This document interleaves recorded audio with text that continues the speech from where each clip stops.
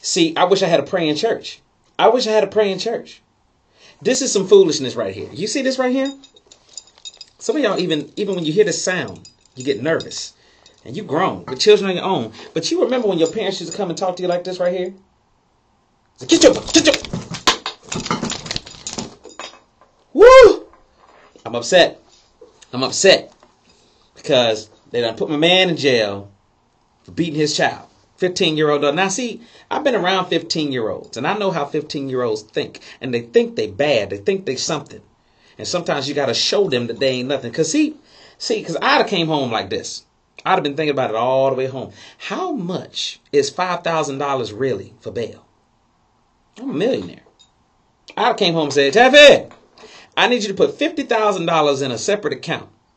Because I'm going to whoop that tail 10 days straight. I will go. I will make provisions for that butt whooping. I'm guessing that it's going to take 10. So I need you to put $50,000 in a separate account. Because if I'm going, I'm paying for this. You're going to get this.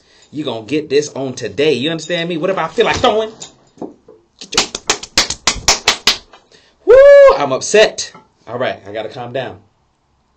Because the reality is, what happens when you don't discipline your children? See, the day that a child can call the police when a parent is disciplining them and the parent gets put in jail for disciplining the child, that's a problem. Because they raised, now I'm talking about 15, teenagers that think they smelling themselves. They think they grown. You know what I'm saying? You think you're going to smack me and be like, no, I'm going to the party. I got to calm down. I don't have a teenage child, but even with my son playing around, daddy, boom. I'm like, oh. So now I got the suplex. I'm going to teach you about the suplex. See, some of y'all don't even know that term. You got to read up. You got to study. Google that.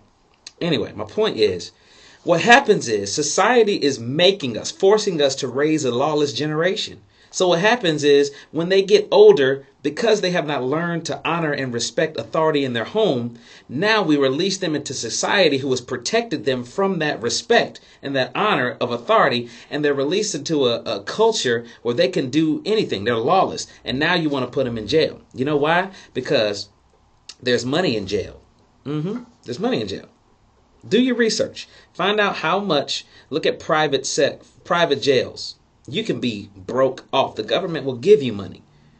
Per bed, per head. They'll hook you up. So, I mean, it's ridiculous, man. We got to get back to the days of yay and nay.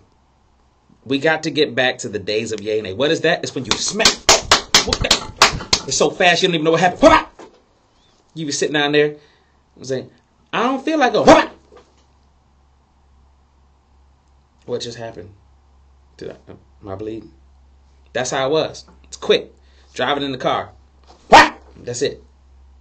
I ain't lose my focus. I'm still driving straight down the road.